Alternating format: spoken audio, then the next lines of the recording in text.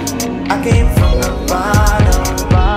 Oh yeah, and I don't wanna see it again. Oh, I came from the bottom. Never looking down as I ascend. I came from the bottom. Oh, I don't wanna see it again. Oh, I came from the bottom. Oh yeah, I came from the bottom. Breaking through the ceiling. Peace, family. Welcome to another episode, Underground Railroad Productions. This is your host, Brother Rich. I got a new guest with me today, and I got the living legend with me today. Why don't you two both introduce yourself? It's Mandy. Yes, so my name is Mandy Bowman. I'm the founder and CEO of a startup called Official Black Wall Street, the largest digital app and platform helping people find and support Black-owned businesses all around the country and in 10 other countries around the world. Excellent. I'm Professor Small. I'm just an OG who's been out here for a long time. You know. Indeed. So modest. Indeed. So I see you got the a hoodie on Happy. What's going on with the Happy? Oh, with the, yeah, this is nice, right? Yeah. And you know, it's produced by Brother Rock. But yes, Happy is this extraordinary documentary on economics, using the Nile Valley, using the Nile River, which Africa's name is Happy, to show it as a model of how economic development takes place when it has the right ecology for it to happen. And so this documentary is coming out soon. It should be a good tool for us to understand how to develop economics, the importance of economics in our community, and how to be able to manage that economics by knowing the roots of it, knowing the principles of it, knowing what the concept of economics is. That it isn't just money, but it's the entire environment and how you use that environment to your advantage. And so we're hoping that everybody gets to see Happy. It has probably the best collection of historians, anthropologists, archaeologists I've ever seen gathered for one occasion. And they're just absolutely extraordinary. To see Kemet, the camera work is exquisite. To see Kemet displayed in that way, going all the way down to Sudan, to Nubia, to Karma, and then coming back up the Nile Valley, showing the importance of the Nile River as a conduit for the development of that civilization, you know, and for the movements of our people in and out of that civilization over thousands of years. And if we can do this then, with so little at hand, think of what we could do now with the knowledge we have, the technology we have, and the wealth we have. Just African American alone reigns now as probably the 7th or 8th largest economy in the world, spending over $1 trillion+ every year as consumer dollars for the last 7 to 8 years. That capital, if aggregated appropriately and guided by the right principles, could make our community some of the most solvent and most powerful in the world. Indeed. You know, I was watching Claude Anderson the other day, and I think he was on the Rock Newman show, and he was talking about unity. And you know, we always talk about unity. That's such a popular word that we've been throwing around forever, and we hope to, you know, unite to get this economic power that we have or whatever. And he was talking about how the other groups, the reason why every other group unites and nobody wants to see us unite is because every other group is pimping us. So I want to ask you, how do you feel about the other immigrant groups that come to America, whether it be the Asians, whether it be the Indians, whether it be the Arabs? Do you feel as though there's a pimp-hole relationship occurring between immigrant groups and the blacks here in America, economically? No, absolutely. And I just got into a problem in Africa because I referred to, and I included some of our African brothers who did not want to band with us, but would side with that immigrant group as being parasites on us, and we've become the saprophyte for the rest of the world. This is not a new phenomenon. That's what slavery was about. You know, that's what colonialism was about. That's what neocolonialism is about. What happens to that $1+ trillion that we're spending, 90% of us is going to these other groups, because we're caught in a situation in this country, and I heard my sister Mandy speaking earlier about being able to get the loans necessary to open businesses. Redlining is still in effect in the black community, especially when you want capital to open businesses. Because if you can't control the retail and the wholesale industry where you live, you can't control the capital that you're making. And so this government has been very shrewd, and its corporate structure, which is run by basic white ethnic groups, to keep the African American from developing that kind of capital unity that would allow them to provide the food, clothing, shelter, safety for them and their families, that will allow them to control the economic politics and culture where they live, and to be in charge of land, labor, and resources where they live. So there's there been and still is a very heavy political move to keep us in the position of the saprophyte for the world's other communities who are acting like parasites on our community. You want to add on, Mandy? Yeah, just one other thing. Even within the black community, you know, on every single block you can find a beauty supply store, but it's not owned by a black person, right? Mm-hmm. It's usually by Asians. And I had even spoken to a sister who was trying to open one in Brooklyn, and she was talking about how difficult it was because they have a monopoly on everything, on wholesale, and you can't get into that area because they lock it down and they only have it for their own. Mm-hmm. So even within that, in our own communities, it's so difficult for us to open up some businesses because they won't let us in. Right. Yeah. Like just the hair extension, which I'm not necessarily a big fan of, but it's a part of the beauty aesthetics in the world. One small community of Indians and Asians controlled that whole industry, so that we can buy the extensions from their retail facilities, but we don't have access to the wholesale facilities or the production facilities that they have access to. And so this kind of political control of the economics in our community by mainly non-white immigrant groups who are in partnership with the dominant white economic grouping to keep the African American population from exercising the power of their wealth possibilities. Because once you can do that, you can begin to determine everything else that happens in your community, from who's going to be the principal of a school to who's going to be the captain of a precinct. You see, this thing allows you, the capital, the wealth you get from your economic development allows you to control your political development. And that allows you then to be in charge of your cultural expression, and your cultural expression is how you teach the next generation to recreate themselves. Indeed. What can you tell me about, I remember when I was young seeing the, brothers and sisters in the corner store, and they were black owned. And I seen a lot more businesses in the black community when I was, 6, 7 or whatever. Mm-hmm. And then they just all disappeared. Why do you think that occurred in our community on a mass level, where all these black gas stations, I used to know black gas stations, mm-hmm. they just disappeared like that? When I moved up to Harlem almost 50 years ago, nearly every store, every bar was owned by black folks. If you go into Harlem now, you go to Payne's to even find a bar still owned by blacks. Hardly any grocery stores, all the washerettes was owned by black people. Well, because they denied us access to capital.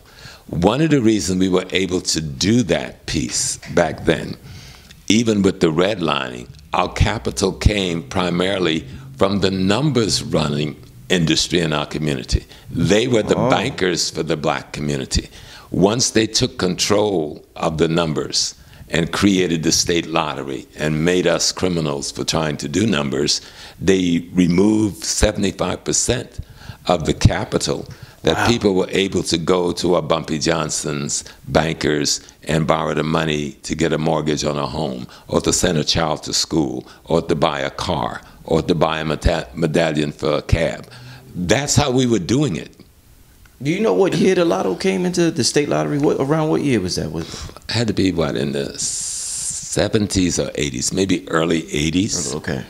Because when I came up here in the 60s, I remember Big Rudy ran the number on 147th Street and 7th Avenue. Big Rudy took care of everybody. CW and Mike were the main runners. Right. anybody had a problem, they went to Big Rudy. My mama couldn't pay the rent, he went to Big Rudy. Big Rudy paid that rent. Then she had to pay Big Rudy back in small increments. The people saw the numbers but didn't understand what it was. It was our underground banking system. And they took that away nationally, because it wasn't just in New York, it was in Chicago, it was in Detroit, it was in LA, it was in Frisco and Oakland. When they took away that money and our only access to capital for developing and building was to go to the neighborhood banks, who decide they're not going to loan money to us even if we qualified.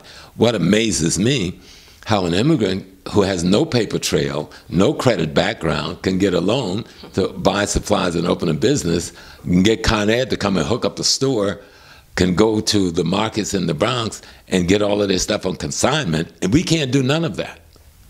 Because there's the white economic community who dominated our communities before the 60s. Our movement in the 60s drove most white businesses out, but they were determined not to let us take over those businesses. So they moved in an immigrant community, an Asian community in most cases, and to some degree, some African community, but very little African community, Asian community, Indian community, Chinese community, Korean community, and to some degree the Latin community. And they were given access to those business opportunities and possibilities. And we were left as the consumers. And it has put us in a difficult position across the country. And then they went another step further. Much of the jobs that our underclass and lower working class was doing, they were replacing the marketplace, because after the 60s and affirmative action, we started asking for minimum wage, insurance, unionization. Well, how they respond to that was to bring in a population that didn't want any of those things and would even work without even having minimum wage, which de-employed millions of African Americans. And then the drugs came in the community. And then the prison industrial complex expanded into privacy. And the rest we know is history right now. Did you see the show with Bumpy Johnson on, what was the name of that show? Godfather of Harlem. Yeah, Godfather of Harlem, yeah. I'm the consultant on that show. You're a consultant on that show. I am the only historical consultant on the show. Much of what you're seeing is me. Wow. You know, so, and Forrest Whitaker, beautiful brother, because Forrest backed me to the kilt. But that show, we were trying to tell some of that story that I just recounted to you. You know, last time you was here, I think you told me. We were just starting. We just started. Damn, I remember now. Yeah. Yeah, you was just starting. Wow, that's interesting. Okay. Well, I'm glad you was able to do that, my brother. I'm glad you was able to do that. Thanks to Forrest. You know, he insisted, and I got involved with a brother named Mark, who brought the script from Bumpy Johnson's granddaughter, Sister Margaret, who died when we were 2 years into trying to develop the thing. And so Mark went to carry it forward. Once Forrest read the script and decided he wanted to play Bumpy, it just took it to another level. You met Bumpy before? Oh yeah, I knew. The key thing for me being involved, I knew Bumpy, I knew Adam Powell, I was Adam's bodyguard. I only met Malcolm once, but after Malcolm got assassinated, you know, I became the imam over his new mosque. So I was in that family, Gendra, and in that movie. Most of the players in the film, I knew them to one degree or another. And I lived in Harlem during that period of time. Right. So you're talking about this banking system we had, the numbers. The Italians. Let's talk about the Italians and how they ran. How did they gain control over the number system exactly? Well, let's not just put it on the Italian, because Arnold Rothstein was Jewish. Meyer Lansky was Jewish. Bugsy Siegel was Jewish. It was an European immigrant population, mainly Jewish and Italian, that built what we know as La Cosa Nostra. And for the same things we are arguing about, they were being discriminated against by the white Anglo-Saxon Protestant and the German population. So they were looking for a way to develop an economic base for themselves. Right. That economic base is always referred to as organized crime, but America itself is an organized criminal enterprise. And so the people they moved on was the weakest in the population, that was us. So you find the Italian community and the Jewish gangsters community, preying on the African American community because we had no sanctuary. We had no protection from courts. We had no protection from police. We had no protection from politics. So we had no sanctuary except for our own. And that's where Bumpy Johnson came in, and many of the other black persons we would call gangster, they was the sanctuary that protected the black community. You know, what's so interesting about the show is that I've never seen a show the impact the gangsters had on our culture and on religion and on spirituality. And I never thought I would see a show that shows Malcolm and Bumpy together like that. Right. So that was real interesting. And they were real friends, for real. They knew each other when they were youngsters in the street, when they were in their teenage years. Well, Malcolm was a teenager, Bumpy was a little younger. Matter of fact, history tells it, according to Margaret, Sister Margaret, Bumpy's granddaughter, that it was Bumpy who helped Malcolm escape when West Indian Archie was trying to take him out. And that's when Malcolm went back to Boston, you know, and got involved in the situation that got him thrown in prison. So they would meet again. Malcolm would get out of prison, join the nation, become the national spokesperson, take over Mosque No. 7 in Harlem. Bumpy would get out of jail in '62 after 11 years, and he comes back to Harlem and realized the Italian mafia is taking over Harlem. So the movie is about him taking it back. And he takes it back in a partnership with Malcolm X and Adam Clayton Powell and other elements of the black community. Who do you think is more important in our community? You know, we see in terms of our rise economically, spiritually, mentally. You look at our spiritual community and you look at the, you know, let's say a Minister Louis Farrakhan, and then like you just talked about the gangsters out there. How important are gangsters compared to, let's say, Honorable Minister Louis Farrakhan? Because a lot of people feel as though, you know, we need to get rid of the gangsters. They're ruining our community. But are the gangsters just as important as a Farrakhan in our community?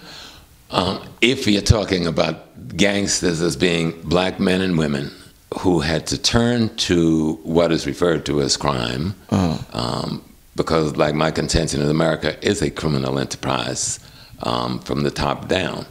And so those brothers and sisters who was organized in the black community to be able to produce an income for themselves in that community and use that income to control that community, they were quite different from the individuals who happened to be criminally corrupt and preying on the community. Okay. And there's a big difference. I don't call them gangsters. These are unfortunates who don't have a sense of community, don't have a sense of race. Bumpy Johnson and the people in his genre had a sense of community. They had a sense of race. They wanted to control that community. They supplied many of the jobs in that community. They were able to supply the capital for people in that community to build and expand themselves. And so one of the things we wanted to do with that movie was to show Bumpy being as concerned with the black community, running the black community, as he was with Bumpy Johnson running the black community. And one of the dialogue, when in I forgot, episode maybe 8 or 9, where he goes to this young gangster and tell him, let's unite so we can control this community. And he goes all the way back and equate that slavery would never have happened if we were united. So that gets in the dialogue.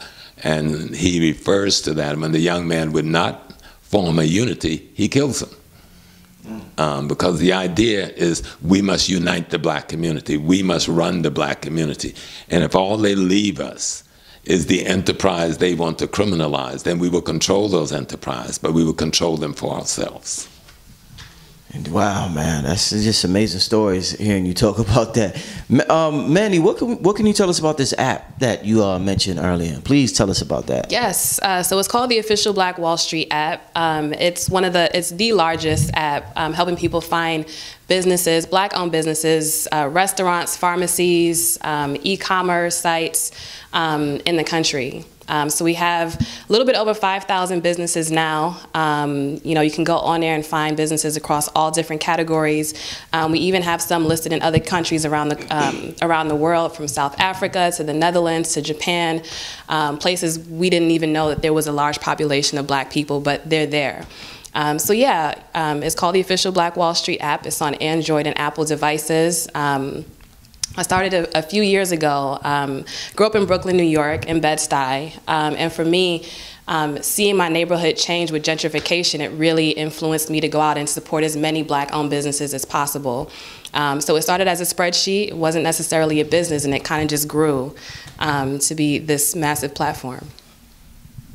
Indeed. What would you say to people who, gentrification they don't like gentrification, but they like the fact that they could walk down the street in Brooklyn late at night and not worry about their safety, and they feel as though the stores it's beauty. They look at the beauty of the neighborhoods and they look at the safety, and they're saying, well, it's worth it as long as my kids could walk at night, because Brooklyn had this reputation in the 80s. I mean, it was the danger zone. Mm-hmm. So for somebody who appreciates gentrification and looking at it from that lens, what would you say to that?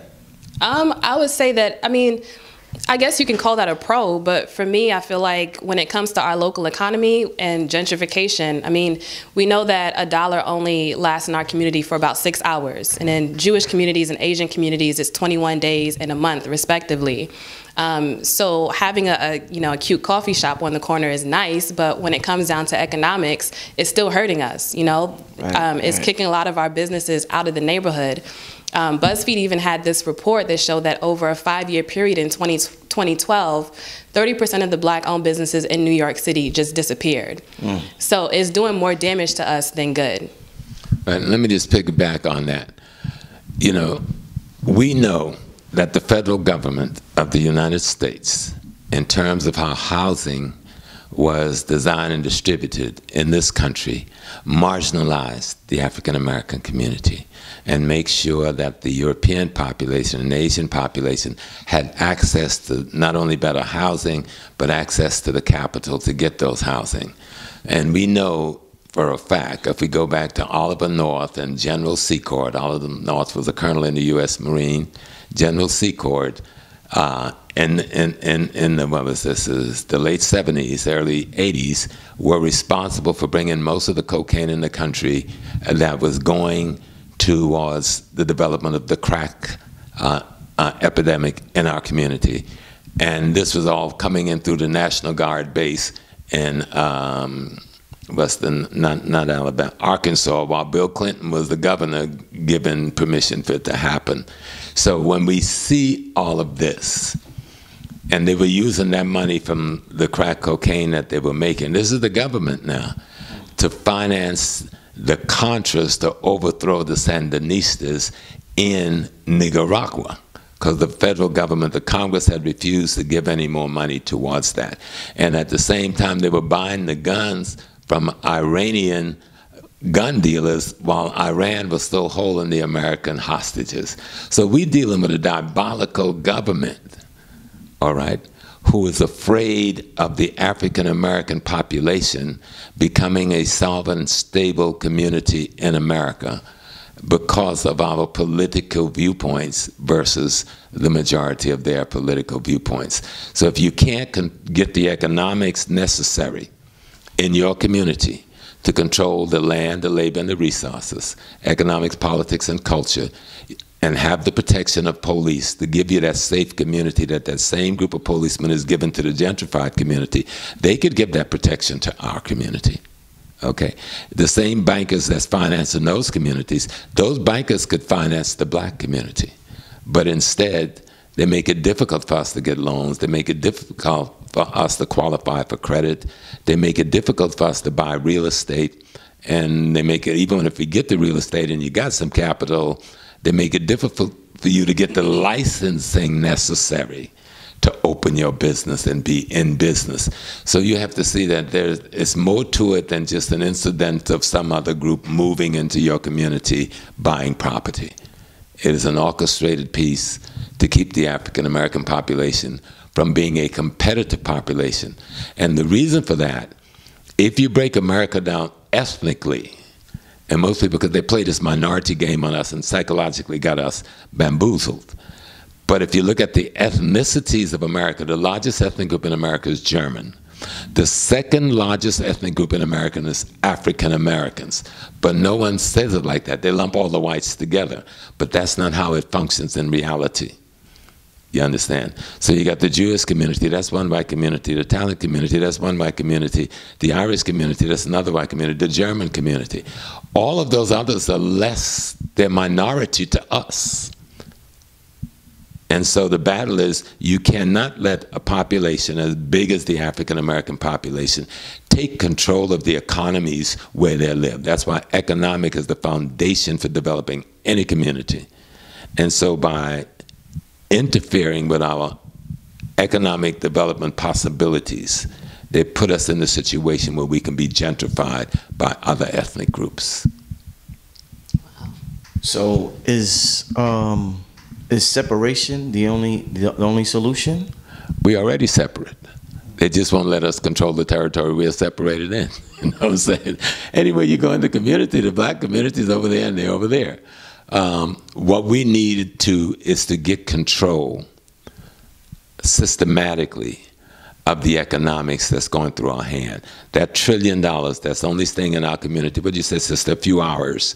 If we can keep that $1 trillion in our community for 15 days, 20 days, we would be one of the most prosperous communities in North America, ocean to ocean. What was it like in this country when integration started happening? I know my sisters talk about Black Wall Street, and I've been out to Tulsa, Oklahoma a few times to celebrate with them over the years. When Greenwood was burnt down, first thing about Greenwood, we won the battle on the ground. That's why they went to the air. We had defeated them on the ground, arm to arm, man to man. And there was a group. Who's them? Like, give me some details. The Ku Klux Klan was leading the whole thing. 3 weeks before the attack on Greenwood, they had the National Ku Klux Klan Convention in Tulsa. And that convention was called for the purpose of gathering their troops. And that's who moved on the community, because Greenwood had become more prosperous than downtown Tulsa itself. Greenwood was the black community. The group that led the defense of the black community is called the African Blood Brotherhood. You can actually look them up online. It was formed in New York City, and it spread across the country to other black communities and made up of many young black men who had been a part of the First World War. They defeated the Klan on the ground, and that's when they went to the air and dropped the firebombs and created the firestorm that burnt our communities down. But even after that, with all of that genocide and destruction, the people of Greenwood, Oklahoma, rebuilt their communities. The community was finally destroyed by integration. This psychological, philosophical illusion that if we shop with white folks, our relationship with them would get better. Well, that's proven not to be true, you know. But we abandoned our retail and wholesale business to patronize their retail and hotel business, and it has cost us across the country. You know, at 74, when I was growing up, I remember the black bank, the black grocery store, the black barbershop, the black everything. I mean, I never had a white teacher till I went to college. The black elementary school, the black junior high school, the black high school, everything I did was in black. I didn't have a real conversation with a white person until I became an adult. There was no need to, you know. We had our black chicken farms, our black potato farms, our black corn farm, and we were supplying one another. But with integration, that trend changed, and we began to spend our capital with the white community and withdrew that capital from the black community across the country in this effort that the media had driven and used our church leadership to drive with this false notion of integration. And there's actually a very good book on it I want to mention. It's called The Integration Trap, Generation Gap by Obitishaka. And the other book that you'd want to read under Dr. Harold Cruz is called Plural but Equal. It's a scathing critique in the 80s on the civil rights movement's impact on black economics. Back in that day, did you blame Dr. King for a lot of the... No, because Dr. King was not leading an integration movement. He was leading a desegregation movement.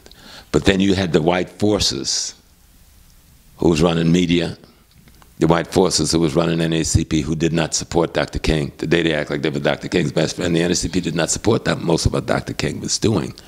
And so you had CORE, you had the Urban League, which was financed by white capital, and they began to set the social and political agenda using media, you know. And so, because Dr. King in his last speech in Memphis the night before he was assassinated was very clear that we should not shop where we couldn't work. And he said, take your money out of the white banks and put it in the black credit union. He said, boycott Coca-Cola, boycott Wonder Bread, and he named others. Now, they never play that speech. They just play it apart, but they say, my eyes have seen the glory of the coming of the Lord, not fear no man. Now see the promised land. Well, 2 sentences before that, he was saying, boycott white businesses, move your money back into black banks. This was Dr. King, but they never give us that, Dr. King. We got to do that research for ourselves. Wow.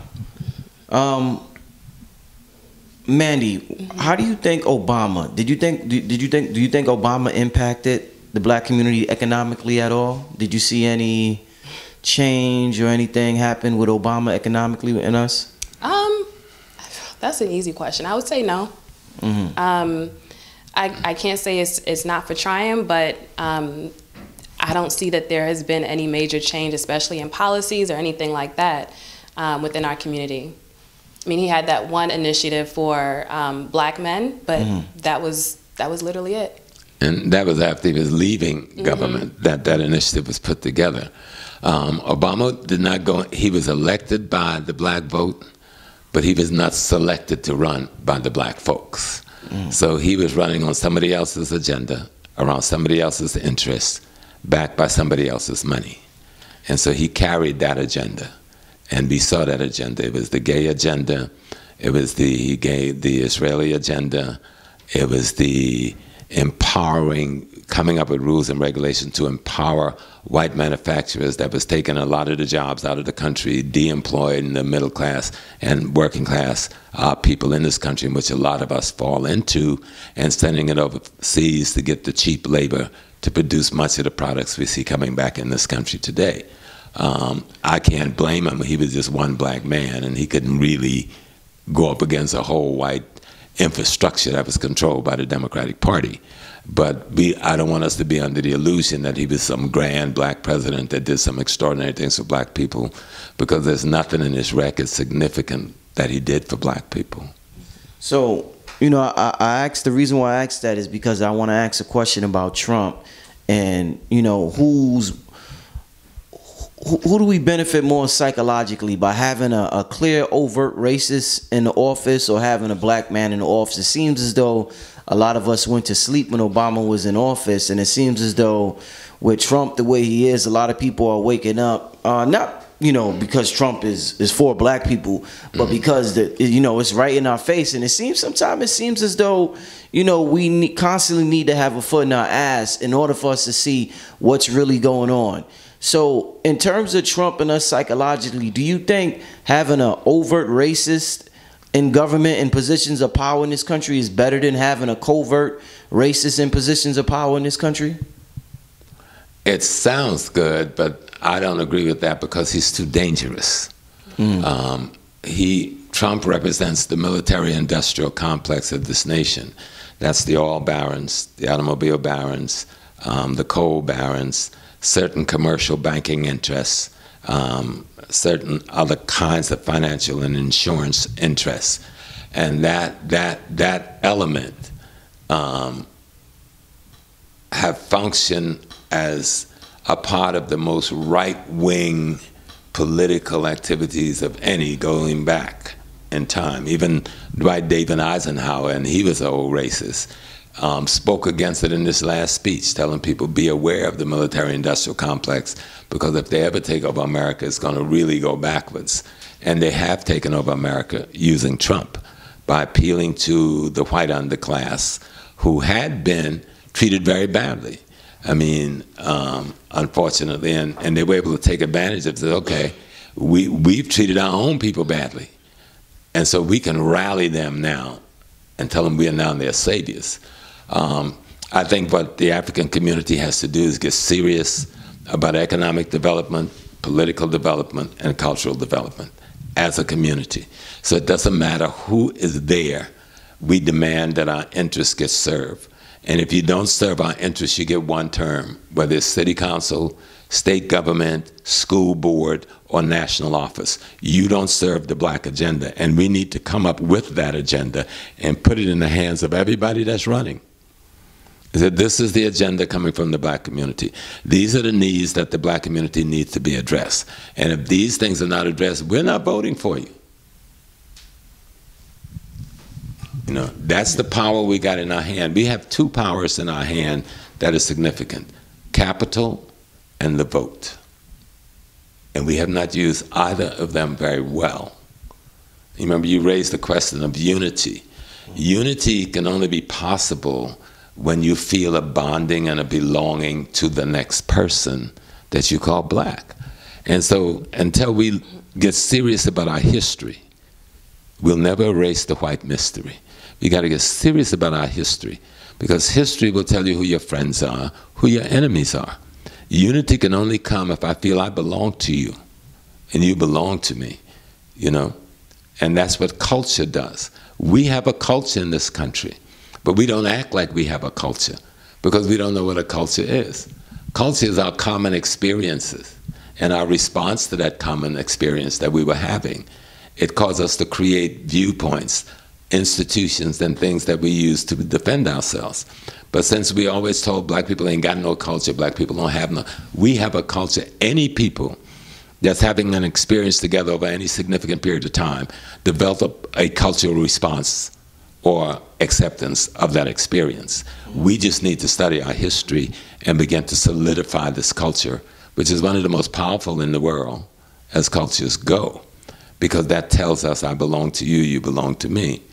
And there was a word called lucome. Lucome, some people think it's a religion coming out of Cuba. But the Yoruba people who not only lived in what we know Nigeria today, they lived all over West Africa, but they only knew each other from the scarification. So when they found themselves on the slave ship, they said, lucome, you're mine, I belong to you, you belong to me. So when they got over here, that's how they identified their relationship, that we belong to one another, and that's what culture does. We need to work on our culture. Our music is a tool of our culture. Our dance is a tool of our culture. Our drama, our theater are tools of our culture. Our conversation, the way we talk, is a tool of culture. We need to begin to raise it to a level of respect and stop letting other people defining those elements of our culture for us. And we need to define them for ourselves so we can create the bonding that will produce the unity. Because we've got the money. If you spent $1 trillion, you're making money. But if you don't know how to use that $1 trillion, therein is the rub and the problem. You know. Would you like just to piggyback, I do feel like the representation is amazing, and having little kids be able to see a black president in the office is great. But I do think that it made us comfortable. And having Trump in the office, that the polar opposite, it did shake us up a bit. But I think that we have to get to a point where we're being proactive and we stop being reactive. Right. And I even see it with Official Black Wall Street, where whenever there's this issue of like police brutality, everyone wants to buy black, and it's everywhere. But after that dies down, people are quiet about it. So we have to get to a point where we don't need someone to do something in our community for us to be proactive and buy black and have that unity. That's where the belonging come into. See, history is your conversation with your ancestry. History erases other people's mystery that you're trying to live into. Everybody's got a history. History tells me what my relationship should be to you. History tells me what my relationship should be to Rich and to Brother Rock. History tells me how we should serve one another's interests. But if we don't know that history, we think we can do these things with other ethnic nations who is doing these things for themselves, but they're not cutting us in on the deal. So there's a book, another book is called Tribes. And we should all get that book. And it outlines the East Indian Economic Network from Bombay or Mumbai all the way to England, to Uganda, to Tanzania, to Kenya, to Trinidad, to Guyana, and back to Mumbai. It does the same thing with the Jewish International Economic Network, the same thing with the Asian International Economic Network. We don't have that network. We've got people in the wealth in all these places, but we don't have a network that tells the brother in Congo that I'm going to partner with the brother in Brooklyn who's got capital to help get my raw material out of this mine, and then me and him going to partner with the brother in Jamaica and Ghana so we can use that technology and develop a manufacturing industry to manufacture what we're going to get from the ores we're taking out of the ground. We don't have that kind of a network.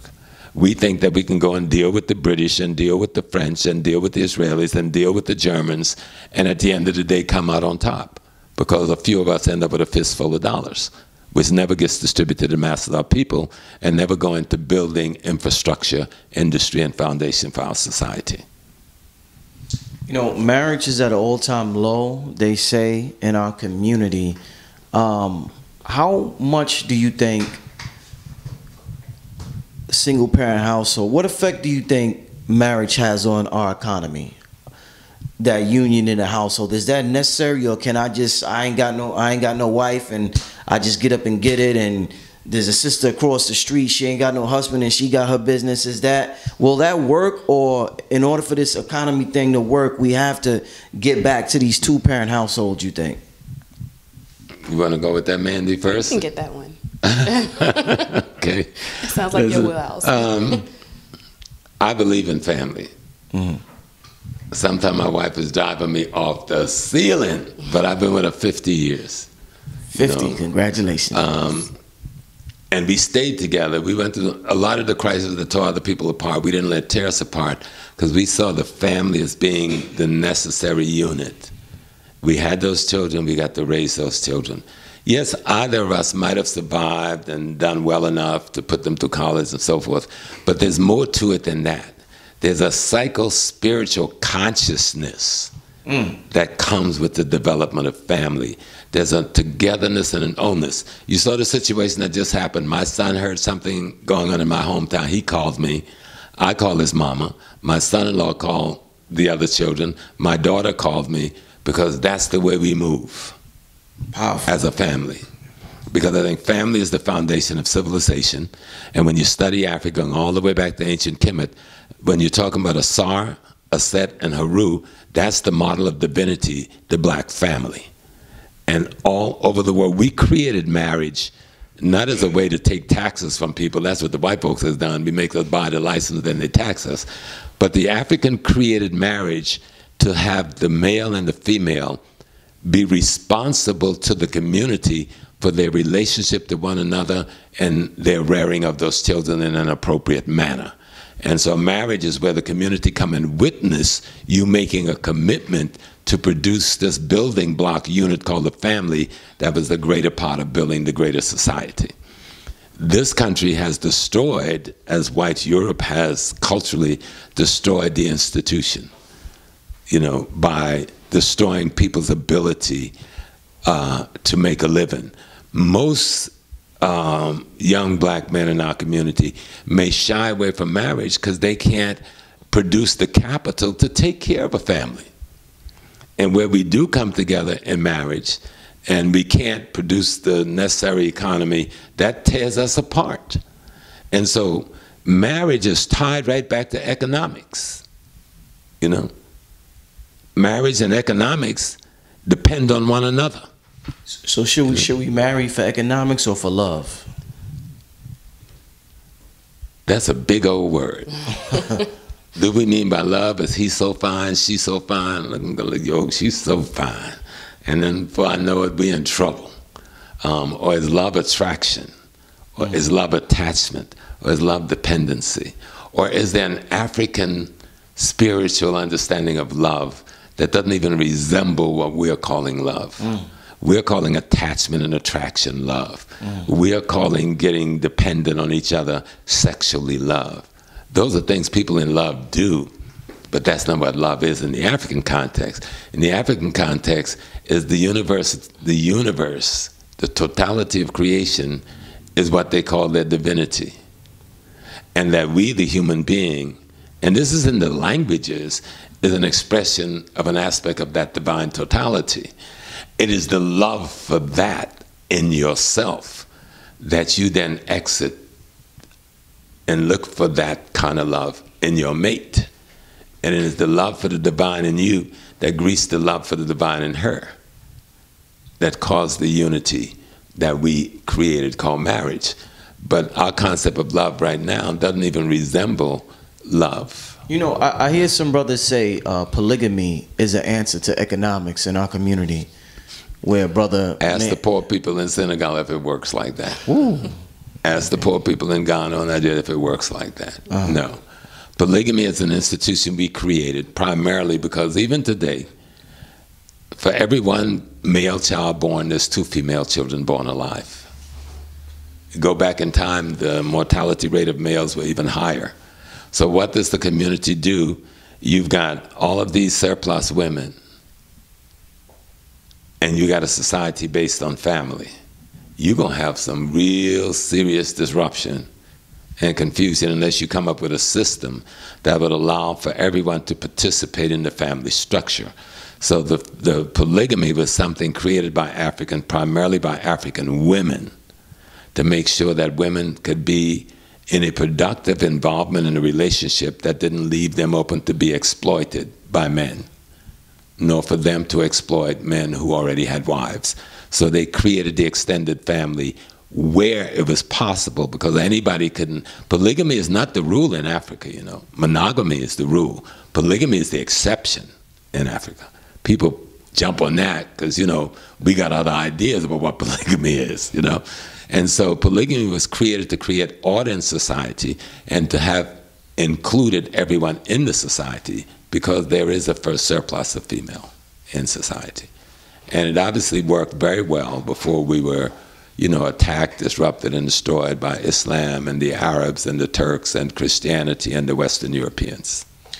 Can I be a benefit to my people if, let's say, I'm a millionaire, but I have a white wife? Do you look at me as somebody that could economically empower black people? And I say that because I'm thinking about Byron Allen and the lawsuit he has against all these TV companies. And I think is he a billionaire yet, or is he a?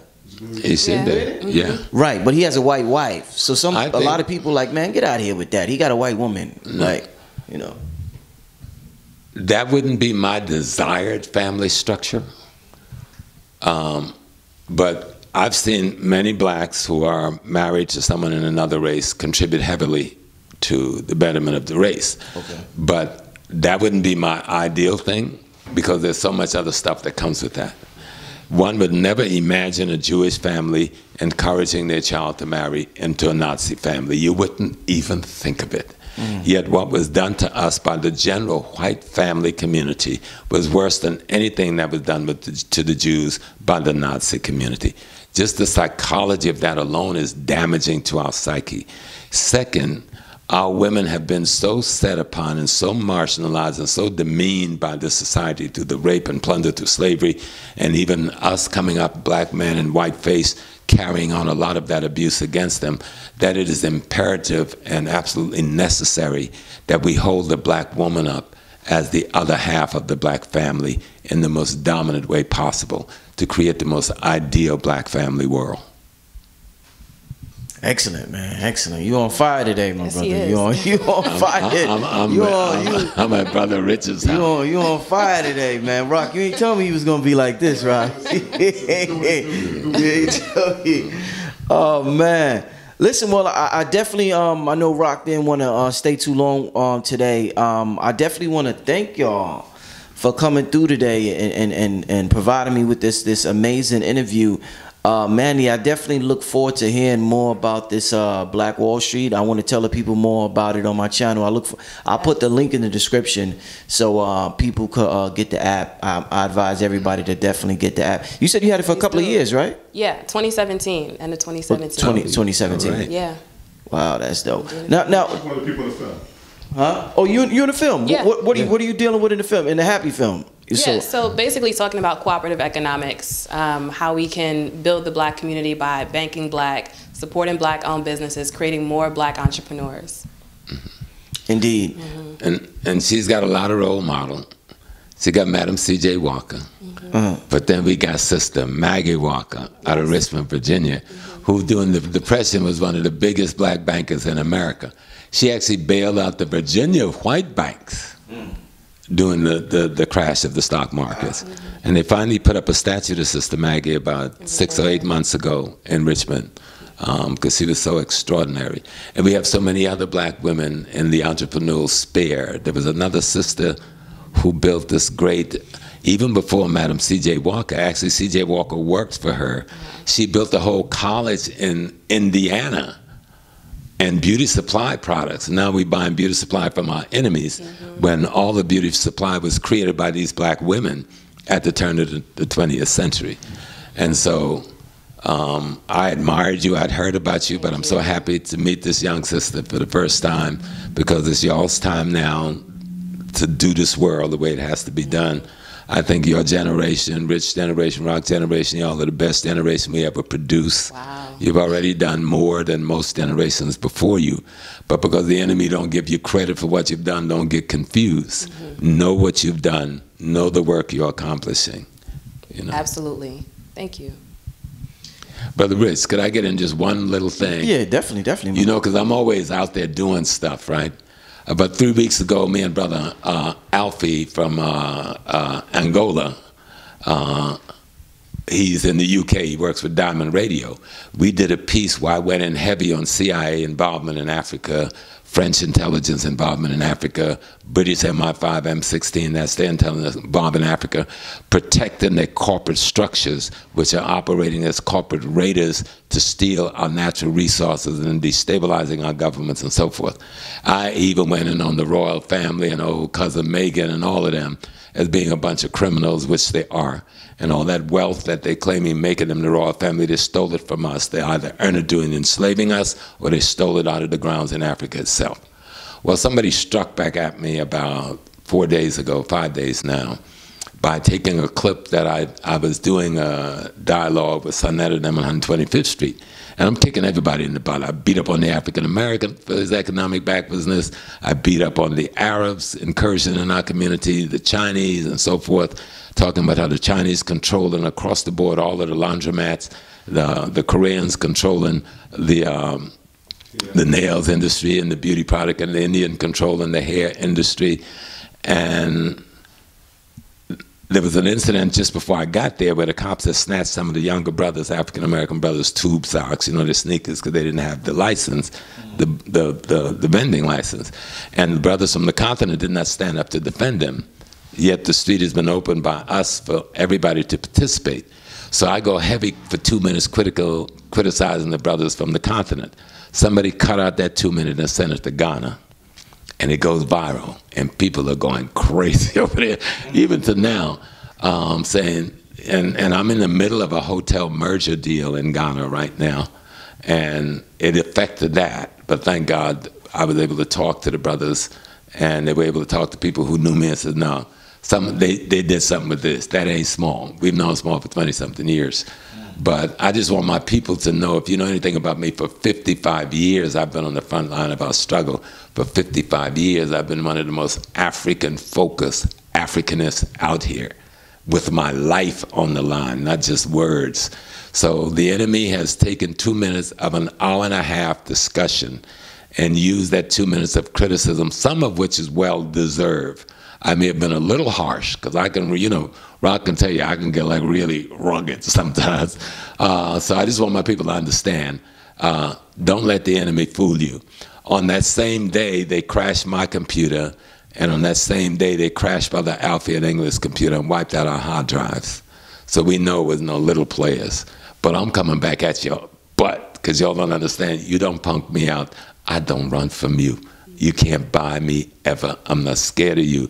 We're going to teach you that black is back, and you got to deal with that. Well, I definitely can't wait to see this film. When is it coming out? Oh, Happy, what's the date? March 28th. March 28th. Happy is the most extraordinary piece you'll ever see on the philosophical, the ideological, and the spiritual undergirds of how you develop a black economy. And we use our historical experience in the Nile Valley, looking at the Happy River, which is the source and the essence of the development of Nile Valley civilization's culture, and how we can use those concepts, ideas, and principles to build our new economy of today. And you just got to watch it. It's beautiful. Like I said, it has some of the greatest scholarship, one of whom is sitting here, Sister Mandy, with me in there, teaching you about how to get your economic stuff on track. And that's what we need. We need to control the wealth where we live. Indeed. And what do you guys have a website? Is there a website for the Happy Films or Happyfilm.com? Happyfilms.com. Happyfilm.com. Go to happyfilm.com and start pushing the buttons. And leave contact information for the people so they could, Mandy Smalls, leave some contact information. Right. They can reach me at ProfessorSmallAfricanWorld.com or at my email csmall, S-M-A-L-L, 1926 at AOL.com. csmall, 1926 at AOL.com. Cool. And you can find more information about Official Black Wall Street on our website. It's just officialblackwallstreet.com. You can reach out to me via Mandy at officialblackwallstreet.com. This is Brother Rich family. I want to thank both of you for coming on the channel. Thank you, Brother Rich. I know the people definitely going to enjoy this, and they're going to be hitting y'all up. So stay tuned for that. But thanks for tuning in, family. We getting out of here. Peace.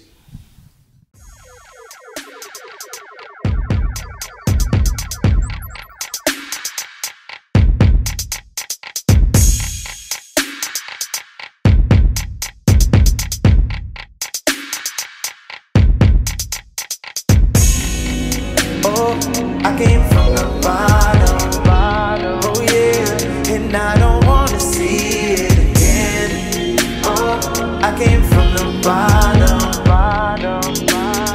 never looking down as I ascend.